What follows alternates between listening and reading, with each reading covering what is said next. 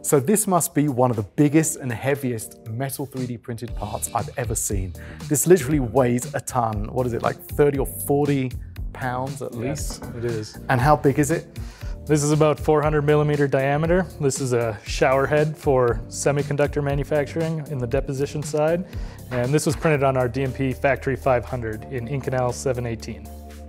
Wow, so what is the advantage of printing a part like this as opposed to generally manufacturing it in a traditional way? Yeah, so we can print this in a monolithic design where all of the shower head nozzles are printed in one pattern, and this has a higher reliability due to the single part design. So that's the other side of this device. Yeah, these ridges allow for thermal cooling, and the through holes are the shower head nozzles, and you can alter the design of those, which you couldn't traditionally manufacture.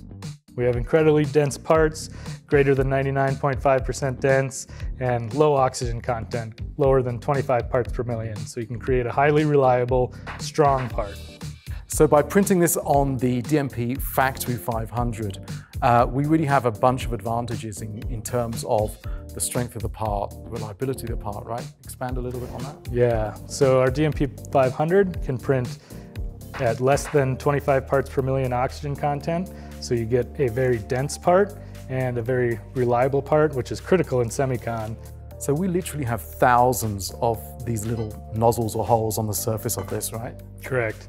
And you can print thousands of these with a negligible impact on cost or lead time. And you have the design flexibility to create non-cylindrical holes to improve your deposition.